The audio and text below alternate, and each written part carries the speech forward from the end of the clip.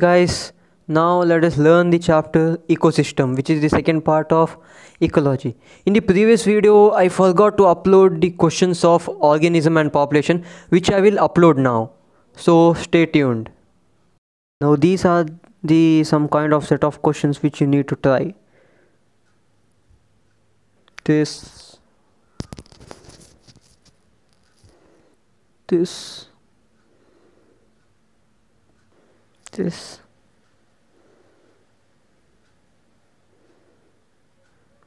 this this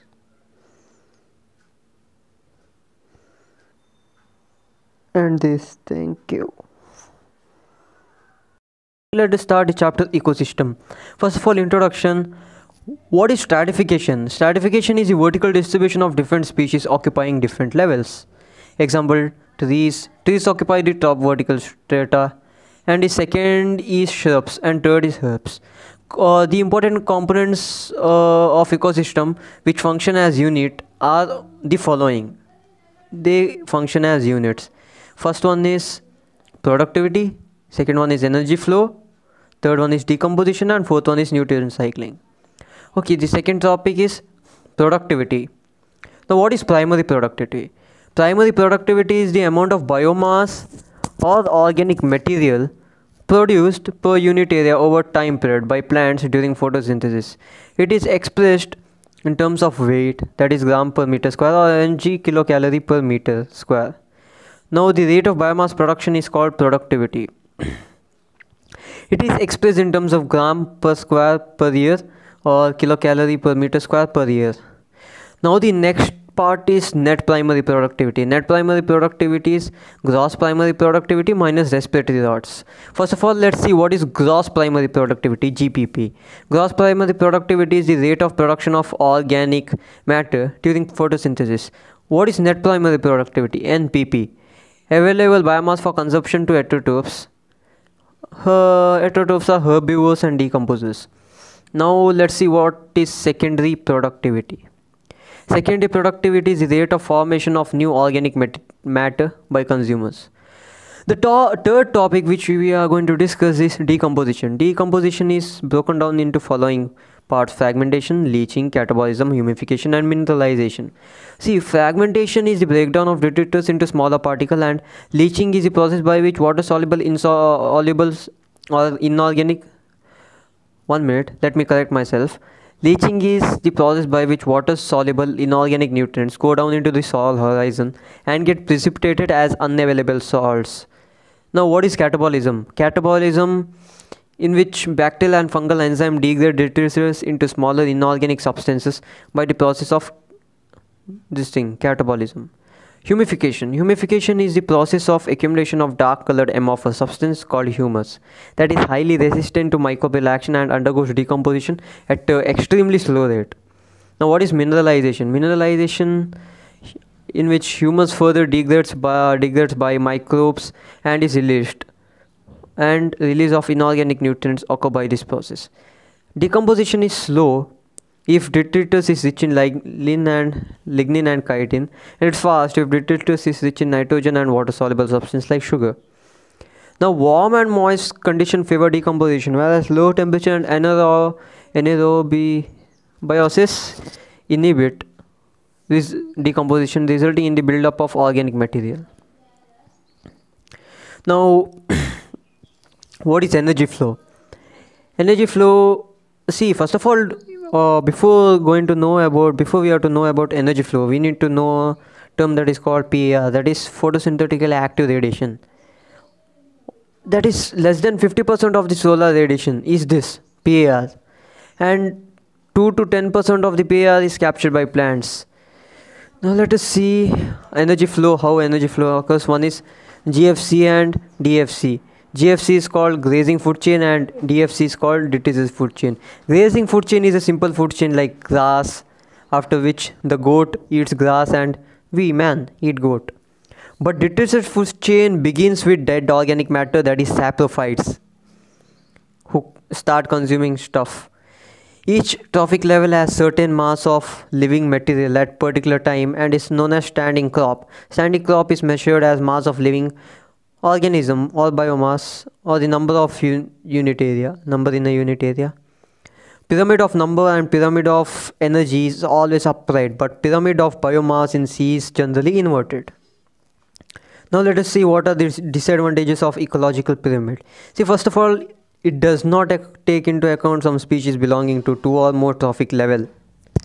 It assumes simple food chain which never exists in nature. Actually, in nature, simple food chain never exists. It exists as food web. That is given over here. It does not accommodate for food web.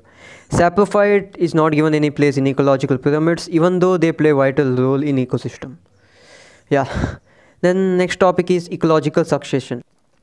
See, what is ecological succession? See, first of all, before going to know about ecological succession, you need to know about some terms like climax community and ecological succession.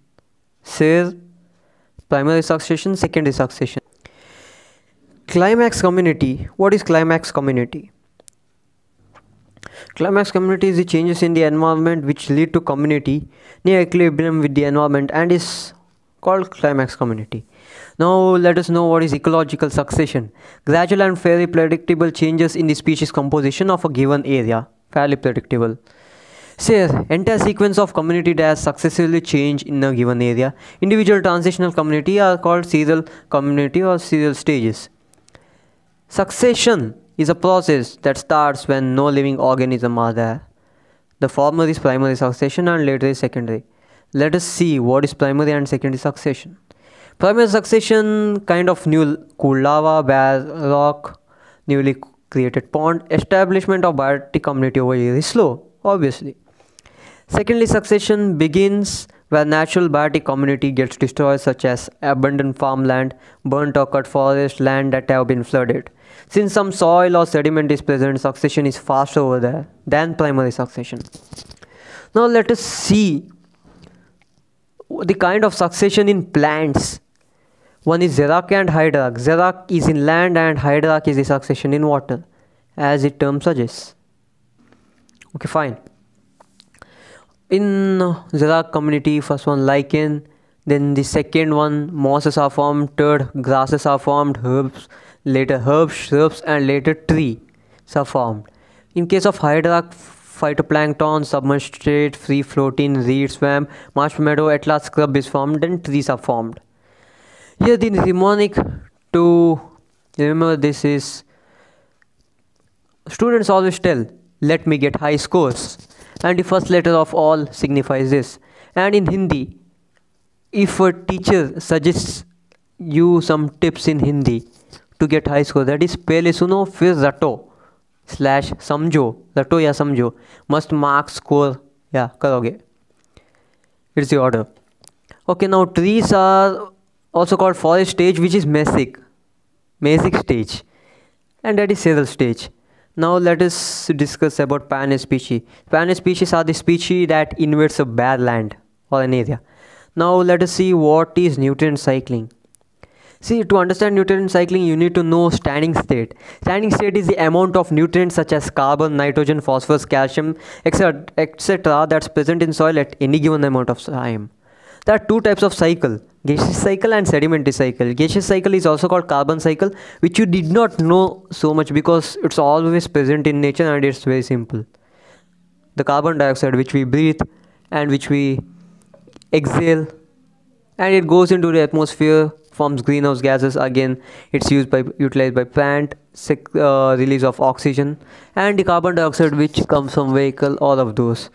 But you need to know something about sedimentary cycle, which is also known as phosphorus cycle. Phosphorus is present everywhere, even in sea. First of all, producers are utilized by consumers, which when they die, detritus digest them, and even the little fall from producers are consumed by detritus. And detritus on decomposition form the soil solution, which is taken up by producers, and it also by weathering the salt solution is formed by rock minerals, and at times the salt solution gets a runoff due to bad weather.